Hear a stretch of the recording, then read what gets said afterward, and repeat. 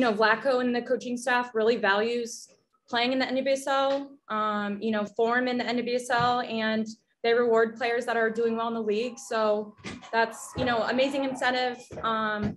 Credit to, the team, the women's national team for ratifying this new CBA. I think, it's game changing. It's going to affect not only women's soccer in the US, but throughout the whole world. And we'll just continue to keep driving the standard and, passing the torch down. And I think it's exciting for the future generation. Tom, you're up next. Yes. Jill Ellis has said this is the best league in the world because of the depth, and your opponent tonight seemed to show that. I know they had a rough year last year, and they were 0-1-2 coming in, but it looked like they had good speed and good ball control and a beautiful penalty shot. So is this proof that it's a very deep league and there are a lot of good teams? Yeah, I think it definitely is the strongest league in the world. And yeah, credit to Louisville. They came out and they put on a really good performance. But I think, like Abby said earlier, I think there's a lot of learnings and positives to take out of this game for us. And it's early in the season still, and we have a clear vision as a club. We have a clear philosophy, and I think game by game, we're only going to look to benefit that and build on that. And we look now towards North Carolina. Abby, what do you think of Louisville?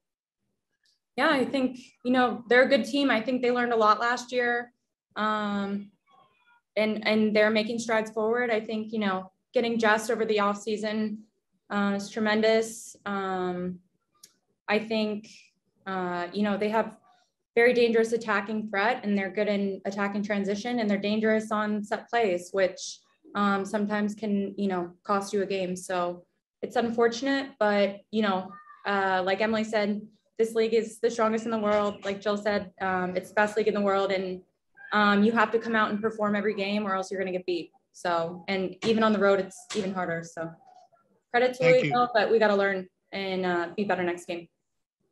Thank you. Jeff, you're up next.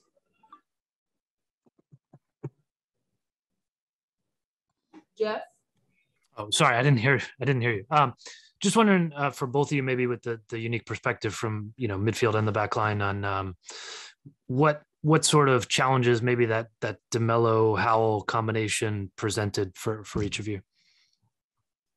From a midfield perspective, they obviously played with two deeper and one out and out 10, which was Kaiser, and yeah, she obviously poses quite a threat with her pace, and she's a dribbling number 10. But I think at times we definitely nullified that. Like I've said, I don't think they had that many chances. I think our defense was solid today. We've just got to take our chances, be ruthless, not only in our attacking third, but again, a set piece cost us tonight. So we've got to look to be better towards North Carolina.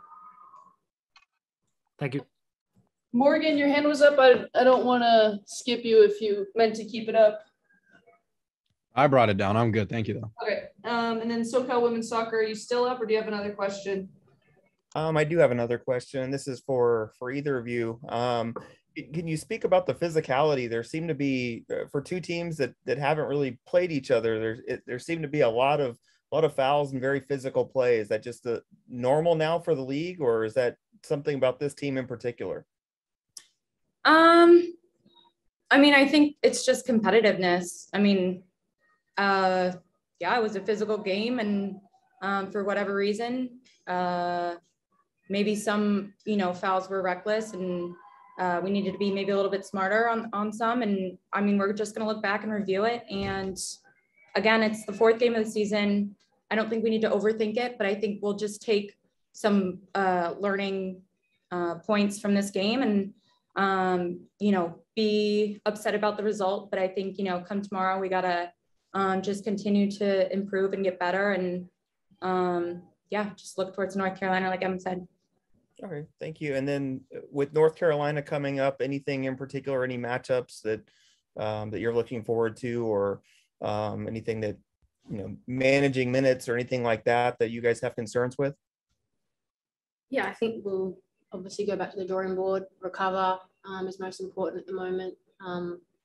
And yeah, obviously we'll put in a good shift against North Carolina because, as Abby said, every game is competitive, and it's really important that we go into each game with the mindset of wanting to take 3 points. Okay, thank you very much. Great. We have time for one last question. Just raise your hand. If not, we'll let these girls go. Alrighty, thanks everyone. Thank Thank you. you.